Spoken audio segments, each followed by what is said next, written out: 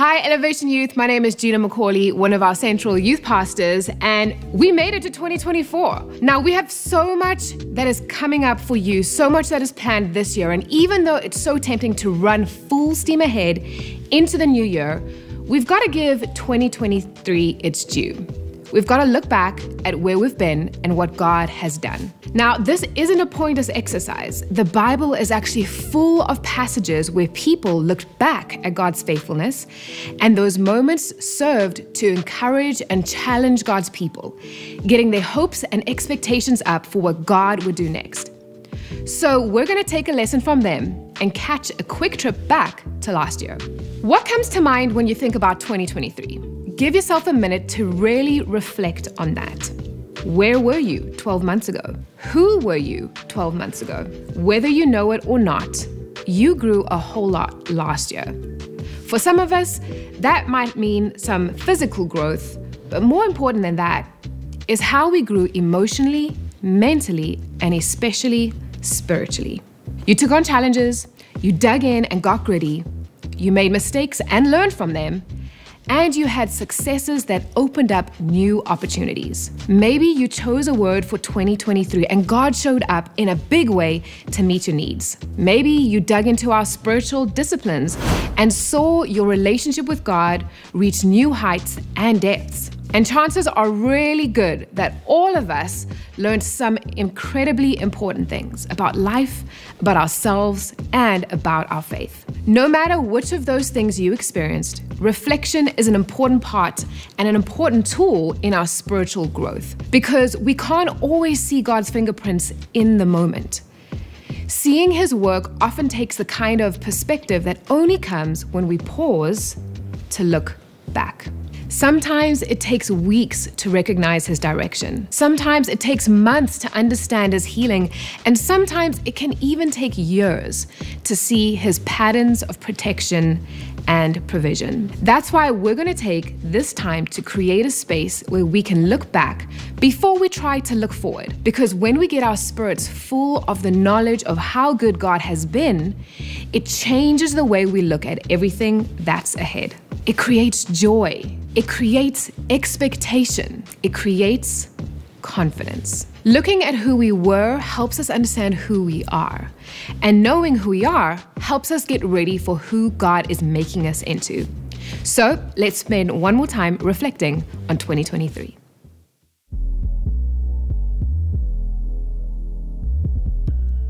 What's up, youth? Welcome back for week 2 of the catalog. Now, here's the deal. Remember, we talked about the past last week. We reflected a lot, right? About where we've been, how good our God is. But you might be thinking, now we're going to talk about the future, but not just yet, okay? Before we do that, we cannot leave out the present. Who are you right now? Before we can progress, we've got to process, okay? Yep. And that means being very real on where things stand, okay? We can find this to be very hard sometimes, right? This is something that's really healthy to do in the right way. So to help us see the right way, we brought some people right here, Jet, Sam, and John, to show us how it's done. So I got a few questions. Are you ready? Let's go. Yes. I think they'll be good. I think they'll answer them well. Here's the first one. If you could pick one word to describe yourself right now, all right? Like, how do you feel where you are in life right now? What would it be? Okay, I'll go. Mine is definitely overwhelmed. I have a lot of moving pieces right now. So overwhelmed is my word. All right. That's real. Yeah. That's real. I'll go a little bit more positive. Grateful. Okay. I would say right now I feel very grateful. Wasn't always the case, but I'm doing a better job of like kind of seeing all the things that God has placed in front of me and truly taking the time to be grateful. Okay, cool. That's good. Yeah, I think mine's kind of like in the middle. Y'all. Like, okay. I feel stretched. Okay. And just like there's so many amazing things in front of me, and just I want to make sure that I can steward it. Pastor Stephen preached a message a while ago called Harvest Problems that really changed my perspective on how sometimes the things that we're stressing about are the things we prayed for. So like being a parent, all that we get to do at the church, just everything else, I'm like keeping that mindset of like, I'm just being stretched so I can hold it all. Words seem really bad now. All right. No, you were real. No, that was good. That was good. I like that. That was good. That was good. I love it. I like that. So, so we're going to talk about some things about how we're doing and some things that are going well, some things that maybe aren't going so well, right? Yeah. Okay, that can happen in the stretching, okay? Stretching oftentimes can feel like stressing. Yeah. Right? I think you talked about to break. Okay. Yep. So what would you say are some reasons that it is tough to be real, raw, open about the things that you struggle with or the things that you're going through? I think things look better at a distance. And when you get closer to things, then you start to see the flaws. So for me personally, I'd rather keep people at a distance so that they wouldn't see the actual struggles and flaws. Because, you know, at a distance, things look a little bit better. Okay, that's interesting. I tend to I feel like for me, it's like I disassociate with people. Yeah. Right? And I want to ignore that, and then I'm going to go do something on my own, or I'm going to do it myself type thing. So that's interesting. I love that. What about y'all? Yeah, it made me similar to Jet, but that people use it against you. Like even people sitting in eGroup, you're like, if I say this, that's going to be the joke for the next 2 weeks. Wow. And now I'm just trying to get used to this church, but now they're going to use that thing I'm going through, and they're going to clown really me. real. Yeah. Even your real friends will do that. Yeah. Okay. I think for me, females are big fixers. So when I share things of vulnerability or like saying that I'm overwhelmed, they're going to come in and they're going to give me all the tools on how to fix it. For me, I just need someone to listen to me. And so it's never been there has been cases where people actually just listen. But a lot of the times it's like, okay, they're going to fix it for me. And I don't need that in that space or that time. Okay. That's real. That is real. I love that. Okay. Now we've set the table. Now it's kind of a little bit time for the meal. Okay. We're going to eat, okay? Our friends have talked about how they would describe themselves right now and why it's hard to open up about stuff like this, okay? Very real, very honest, and I appreciate that. Now we're going to talk a little bit about the things that they're struggling with, how they're thinking about their struggles and themselves, what it looks like actually to find strength in a struggle. Yeah. Okay. One of the questions that I think would be helpful for teenagers, even someone like me, what is something that you're struggling with that you didn't think you would still be struggling with now? Yeah. That's real. Yeah. I mean, just like friendship drama. Okay. And I'll say it that way.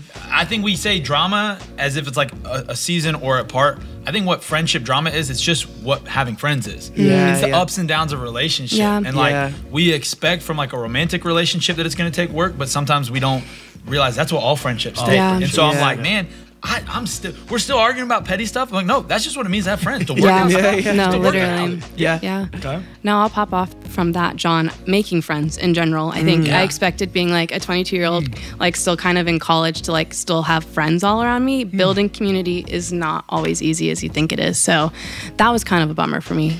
Yeah, I think that kind of connects with like confidence. Yeah. Right? I thought when I got older, I would have a lot more confidence. I'd feel a lot more secure. Every decision that I made, I knew it, and I had all the reasons why. That hasn't happened quite yet. You know what I'm saying? Yeah. So I think for me, I would probably say confidence. I think like going off of that, it's like confidence in who you really are. And I think for me, like growing up, I definitely struggled with like people's approval, and I just always wanted to be what other people wanted me to be. But going off what you're saying, like, the temptation's still there. I think there's always the temptation to be something that you're not, but like the confidence in like, okay, no, this is who I am, and people actually end up liking you more for that. Yeah, exactly. Well, you know, our pastor said one time, he said, don't get discouraged by the struggles you're facing right now. Right? There's strength hidden inside for you, right? There's strength hidden there for you. What would you say, what does it mean to find strength in a struggle for you, right? How have you found strength in these previous struggles? What strength do you think you could access in the struggles that you're facing right now? I think it's so important to have people around you and people older than you as mentors, like eGroup leaders, like even now, because you get to learn, you get to cheat codes. You get to, they'll tell you, hey, that thing you're going through right now, it actually made me so strong. And you can realize in the moment, oh, if it happened that way for them, maybe I'm actually in a strengthening season, even though it's a struggle. There's a little bit of that assurance, right? Yeah. But sometimes we can use that assurance as, puberty. There's a little bit of that assurance, right, that we're kind of looking for, but it's the wrong assurance. No, I just need you to assure me that I'm right. And that's not what you're talking about. No. You're talking about, no. The assurance that, oh man, I'm not alone in this. Yep. Right? Yeah. Okay. Yeah. I think for me, it's the reflecting aspect of it, of like, okay, I know I'm struggling with this right now, but look at what has happened behind me, of like, I had good friendships back then that God provided for me then. So why is he not going to give me friendships later? And right now, maybe it's just for me to develop myself and what I need to be, and that I don't need 20 other friends around me to help me walk through whatever I'm walking through. So So good. And I think it presents an opportunity. Like, for me, approval, who am I? Well, now I have to answer the question, who really am I? Yeah. No better way to find that out than in God's word. And like, who does God say that I am? What does he speak over me? And I think once we start to tap into that, it's something special. No, that's so true. And I think hopefully this video is encouraging you, leaders, teenagers, middle schoolers, high schoolers, just to help you see that everyone struggles with something. And it's not really about whether or not if we're struggling or not, right? It's about how we handle the struggle and the strength that we find in that struggle. So keep that in mind as you go to your group and you begin to digest this and talk about it more.